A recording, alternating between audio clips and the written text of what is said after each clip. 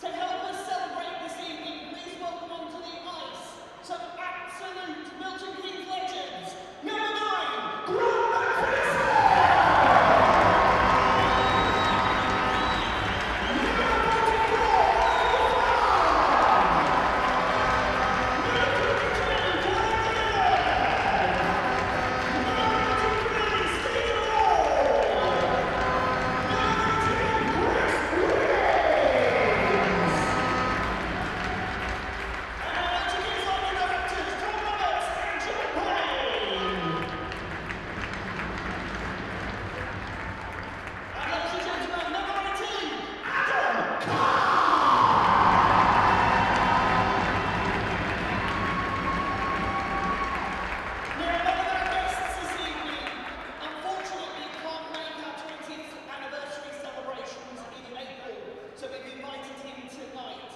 joining Milton Keynes in 2009, played 8 seasons before moving on to be player coach at Streatham. For Lightning, he played 429 games, scoring 36 goals, 181 assists. Ladies and gentlemen, number 44, Michael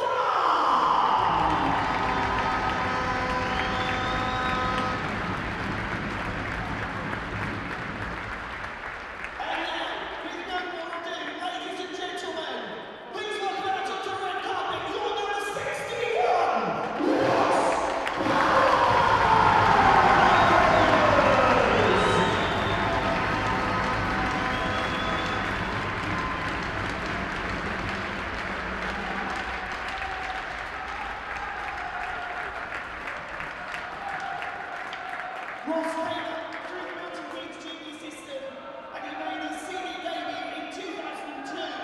He spent all but one series playing for us, with the exception of one series in the Elite League with Basingstoke Bison. He's a 3-time league winner and a 4-time playoff champion. He made 570 appearances, scoring 111 goals, 104 assists and 489 penalty minutes. From 2019, Ross was also part of Lewis Clifford's coaching staff. He continued in this role for 3 seasons before stepping aside at the end of last season in Coventry. Despite suffering a serious injury in early 2019, Ross showed absolute grit and determination by putting on the Lightning shirt as injury cover 7 times. We are retiring Ross's jersey to recognise the length and breadth of his contribution across these years and his dedication to the cause. He's been a huge influence on Lightning throughout the years and remains so popular with all of us and all of his teammates. Ross, I believe he wanted to say a few words.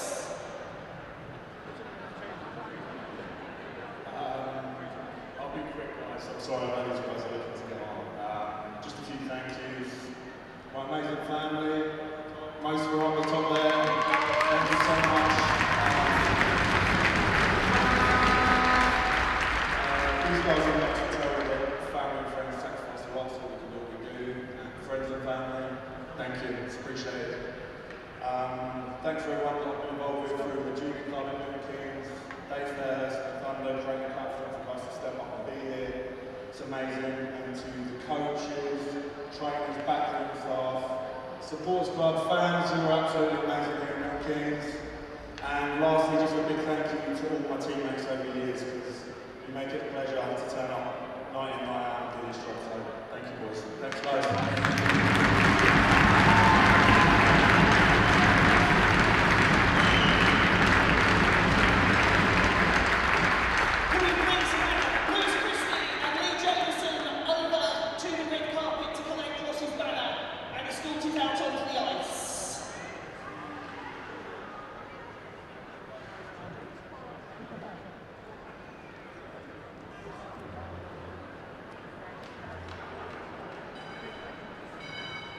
Ladies and gentlemen, please show your appreciation. Number 61 will be Harlan Pride to inspire all of the juniors.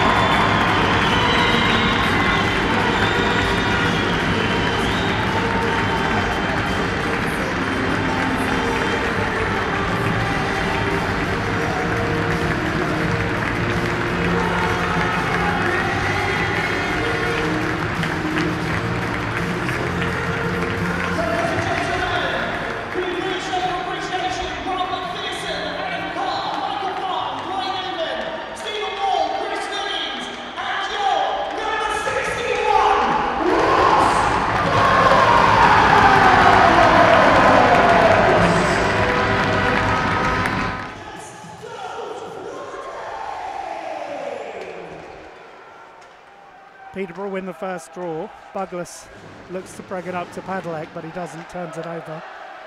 Nag's happy just to follow this in, but he's under a bit of pressure.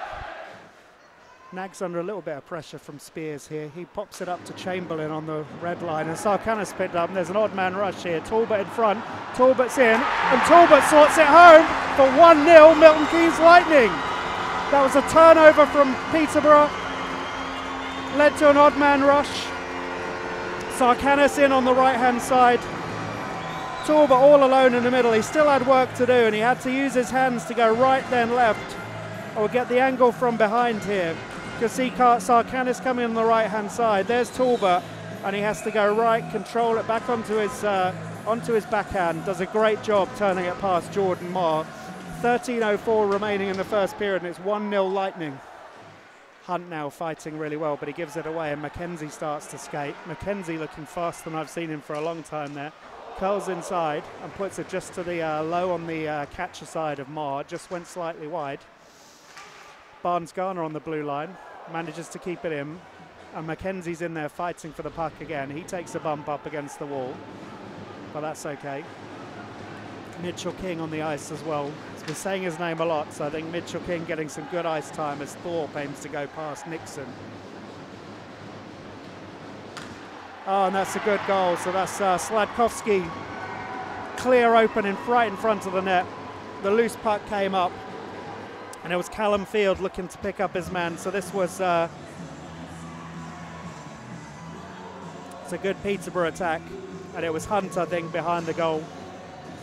Jarvis Hunt just dug the puck out. You can see Callum Field looking to pick him up, doesn't quite get hold of it. He slides it open, and that's straight down the barrel from Sladkowski there to make it 1-1. He had Chamberlain with him, but he couldn't lay it off to him. Peterborough happy to chop it over. Nags picks it up, and Talbot recycles it, lights up that speed. He's in now. He's had a really good go. Matthews sticks his arm up, and there's going to be a call here.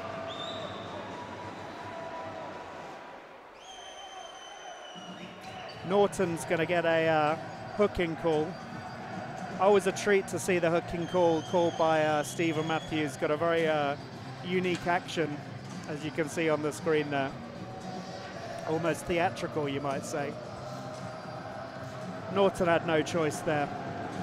Talbot had lit up the afterburners. He was in on goal, and Norton had to take one for the team.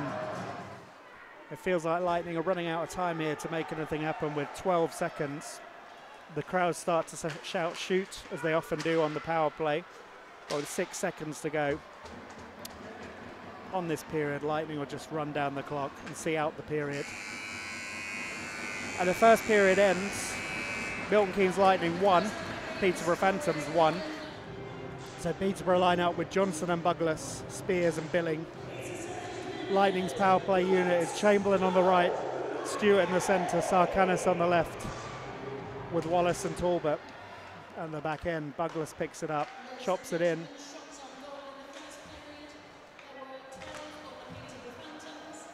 Talbot brings it over the blue line. He looks to set up.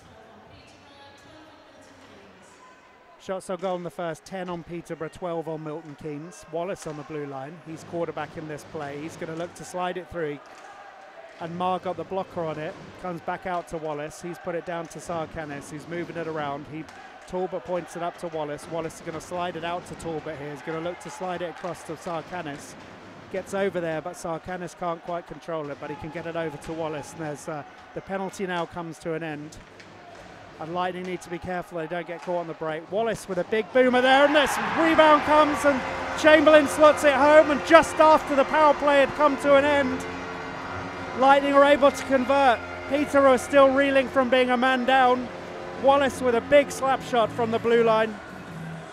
As you can see, it comes over to him, gets through, pad save from Marr, but Chamberlain's right in front. Stewart's blocking Marr's vision, causing all sorts of trouble there. From Marr's angle, you can see it comes through, great save, but Chamberlain there just to chop it in over Marr's outstretched leg, making it 2-1 with 20:48 gone in this game. Now Griffin's with it. He's got Max Stewart with him and Ed Nags up onto the left. Max Stewart just about stayed on side, and Griffin was going for the far post as Nags slid across, but he couldn't get there. Nags, though, picks up a stray pass from Peterborough. He tries to dump it in, but Buglas catches it, lays it off to Thorpe.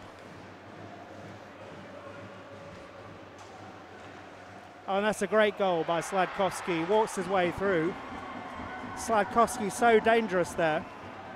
I was watching the players, they came off and they were going to the bench, but Sladkowski picked it up, comes in over the red line, dances his way through. Great hands there, great strength and speed, and goes over Headley's outstretched glove, I think it was. Let's have a look here. Goes around the outside, look at that skill there. And it just goes top shelf, the water bottle goes flying out, and that's a great finish from him for his second goal there. Spears does well to keep it in. He just lays it off the back wall there, looking for it to come out the other side, but it was Stewart who picked it up. Stewart lays it up to Talbot, and Salisbury, real good stand-up hit on Talbot. I think the only problem was Talbot didn't have the puck. So there's an interference call coming on Archie Salisbury here. 2-minute interference penalty with 11:42 to go in this second period. I saw what Salisbury was doing there. He was aiming to take Talbot out the play. Gambled slightly that Talbot would pick the puck up and it would be a clean hit. It would have been if Talbot had the puck, but he didn't, so it wasn't. And it's a 2-minute penalty for young Archie Salisbury. Norton just fires the puck round. He's got Nixon now coming up the ice. Oh, Nixon unlucky there. He looked to chip the puck in, and that stick just gave way. It decided it had more than enough. Nixon heads to the bench to get a rest and hopefully another stick as Stewart picks it up in the corner there. And Talbot, it's got this real thing where he drops his shoulder now. Can't quite get this puck lying flat for him, but he's doing okay. Drops it back to Chamberlain. And Chamberlain slid it out beautifully to Talbot there. Great move coming up the ice from Talbot. Talbot in front of his own net, got that speed running. He laid it back to Chamberlain as he came through and managed to get out in front and almost anywhere else with that shot. And Marr would have been in trouble, but as it was, Marr covered the angle really well. Moved across, kept that 5-hole closed beautifully, and a good goaltending from Marr there in the Peterborough net. Luke Johnson banks it up, but only goes as far as Green, who switched it to his defensive partner, Captain Lewis Christie. Sarkanis can't quite control it. Bounced off Green's skates. Headley forced to come out. And there's a coming together between Green and Sisters, I think it was. Sisters ends up scoring a goal with himself. Let's take a look at the replay. So it bounced off Green's skates. Green forced to chop Sisters there. And I think it was actually called on Lewis Christie, 2 minutes for slashing with 5:52 to go in this second period. And the Phantoms power play unit comes out with Norton and Padelette. Padelette lethal with that shot from the blue line. Billing wins it back. Spears is going to slide it back to Norton. And Norton's going to pass it down to Billing. Oh, and Billing slides it in short side on Jordan Headley there. I think Billing gave everyone the eyes, looked like he was going to pass it off. Let's see this on the replay. Low on the kind of right-hand side there, the blocker side of Headley. Headley's got a pretty clear sight of it. And yeah, looks like it went between the post and Jordan Headley himself there. Difficult angle to score from. 53 seconds to go in this second period. Lightning trail 3-2. Make that 4-2 as there's a turnover in front of the net. And Sarsenis there is left alone, all in front of the net. So let's have a look at this turnover. Lightning couldn't quite clear the puck. So there were some tired legs there. The draw comes back. Puck comes round. Stewart stops it a little bit. Can't quite get rid of it. And Sarsenis is out there. 8 seconds to go. Lightning will look to see this period out. And Sarkanis will go for a skate, but there's not going to be enough time to do anything. And that period ends Milton Keynes Lightning 2, Peterborough Phantoms 4. Lightning seem to lose concentration slightly. Chamberlain put them ahead, but then 3 unanswered goals through Sladkowski, Glenn Billing and Ralph Sersenis stretched the lead to 4-2 in Peterborough's favour. So Lightning going to look to do something here. Talbot on the draw. They lose the draw. Chamberlain now picks it up, fires it into the corner. Sarkanis will chase. Ben Russell drawn into firing it round the boards, but that was never going to go out. Wallace is able to... and here goes Stewart on one of those trademark poke checks. He's going to have a go. He's under real pressure there. Liam Stewart, often the sort of king of the short-handed goal, that long stick, that kind of fishing action there that he's able to go and steal the puck as James Griffin comes back out onto the ice for Lightning. Sam Talbot follows Billy Thorpe into the behind the net there, and there's a turnover. Sam Talbot's got the puck. He's going to have a go. And it's knocked in.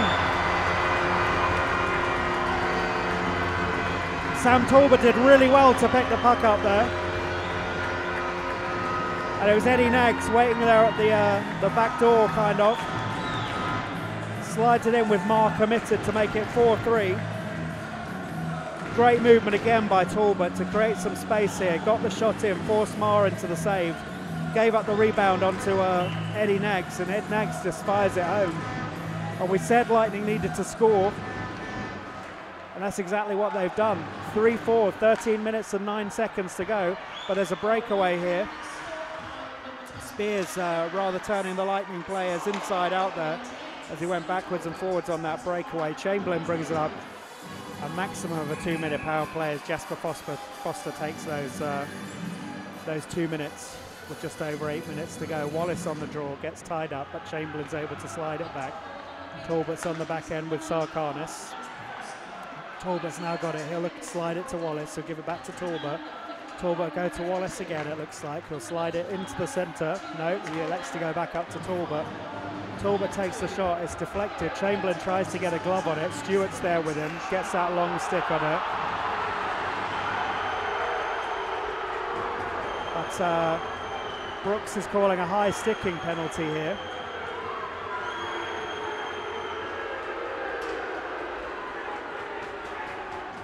Power play for Lightning. 1 goal will send it to overtime. Jordan Headley's on the bench. Sarkanis will look to try and pick up the puck. Tim Wallace has got it on the back end for Lightning. He's put under pressure by Glenn Billing. Phantoms, though, they got time on their side here as Wallace brings it forwards. He chips it into the corner, follows his own puck past Luke Johnson. If Peterborough get a stick on it, they're going to have a go. And it's gone all the way up the end. And that'll be not an icing because it's a short-handed situation. And Lightning come for one more attack with just 40 seconds to go now. Stewart lays it off to Sam Talbot. Puck's dumped in. Douglas is behind there. He riffs it round. Wallace is on the blue line. And Lightning really need to try and get a shot here. 27 seconds to go. They're running out of time. Peterborough collapse in front of their goal. Sarkanis is on his heels, so he can't get it through. Talbot's there, he has a go. Puck gets battered out by Marr. Tension's building as Wallace is there. 13 seconds to go. Lightning, it's all or nothing now. They got one shot here, they got one chance. The crowd shout shoot, and the goal goes in! Sammy Talbot, 5.4 seconds to go. Equaliser for Lightning, power play goal. It was well worked. The crowd were shouting shoot. Talbot heard them, he pulled the trigger, slid it past Marr, and it's all square. MK Lightning 4, Peterborough Phantoms 4, and real drama. Real excitement in front of this huge crowd in Milton Keynes tonight. I'm sorry if I've broken your TVs at home by going so loud there. My producers are staring at me now, and I'm sorry about that, but with 2 seconds to go now, the game runs out, and Lightning claw it back from 4-2 at the end of the second to make it Milton Keynes Lightning 4, Peterborough Phantoms 4. Headley is obviously back at his net. Talbot go down for the draw, and really can't choose who's going to win this. But the game always more open and always a completely different beast overtime. Trick here is to not get pulled into a turnover, because there's so much space out on the ice there. If you turn over the puck when you're trying to make an attack, you can end up in real trouble and end up in an odd man rush easy as Susters comes in. Wow, that was close. Susters took it high, bounced off the glass, hit the back of Headley, and it nearly went in. Amazing scenes there as Stewart comes through. Stewart's giving it a go. He can't quite pick it up. Nags has picked it up in front of the net. He takes the shot. Billing calms it down though and goes behind the net. As Sladkowski's there, Lightning change, and Wallace and Chamberlain come out with Griffin on the back end as well, as Wallace aims to pressure Sladkowski there. Griffin's one-on-one now with Padelek. Billings open on the far side. Billing turns around the corner, and there's Padelek, and then Peterborough moving it really nicely here. And that's it. Peterborough won in overtime. Peterborough moved it round and round, left it open, and Peterborough delighted, understandably so. 1 minute 10 gone. You win some, you lose some in overtime. And Lightning went close a couple of times.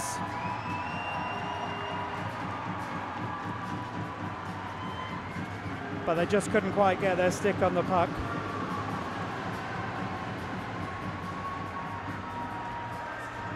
Number of things could have stopped that goal. Number of things made it happen. It's the luck of the draw sometimes.